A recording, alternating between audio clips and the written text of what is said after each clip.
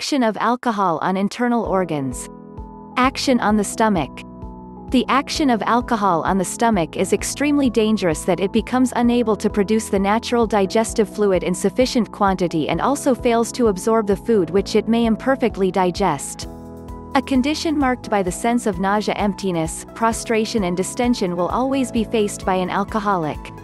This results in a loathing for food and is teased with a craving for more drink. Thus there is engendered a permanent disorder which is called dyspepsia. The disastrous forms of confirmed indigestion originate by this practice. How the liver gets affected. The organic deteriorations caused by the continued use of alcohol are often of a fatal character. The organ which most frequently undergoes structural changes from alcohol is the liver. Normally, the liver has the capacity to hold active substances in its cellular parts. In instances of poisoning by various poisonous compounds, we analyze liver as if it were the central depot of the foreign matter. It is practically the same in respect to alcohol. The liver of an alcoholic is never free from the influence of alcohol and it is too often saturated with it. The minute membranous or capsular structure of the liver gets affected, preventing proper dialysis and free secretion. The liver becomes large due to the dilatation of its vessels, the surcharge of fluid matter and the thickening of tissue. This follows contraction of membrane and shrinking of the whole organ in its cellular parts.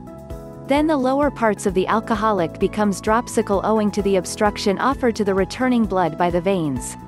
The structure of the liver may be charged with fatty cells and undergo what is technically designated fatty liver.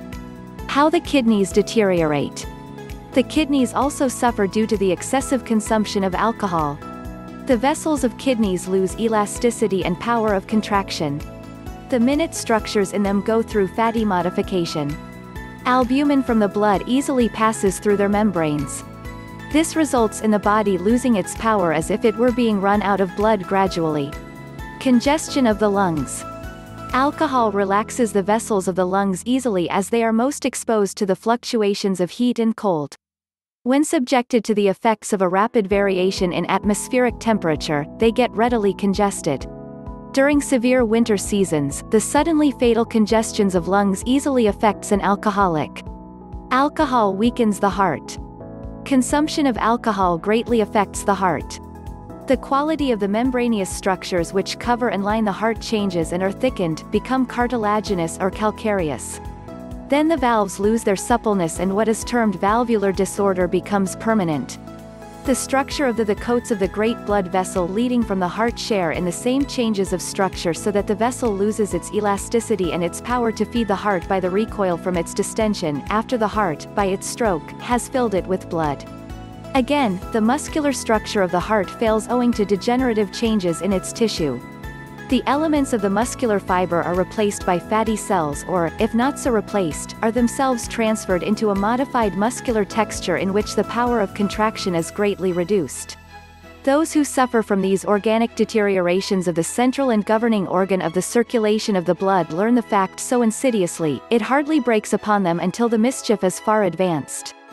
They are conscious of a central failure of power from slight causes such as overexertion, trouble, broken rest or too long abstinence from food. They feel what they call a sinking, but they know that wine or some other stimulant will at once relieve the sensation. Thus they seek to relieve it until at last they discover that the remedy fails. The jaded, overworked, faithful heart will bear no more, it has run its course and the governor of the blood streams broken. The current either overflows into the tissues gradually damming up the courses or under some slight shock or excess of motion ceases wholly at the center.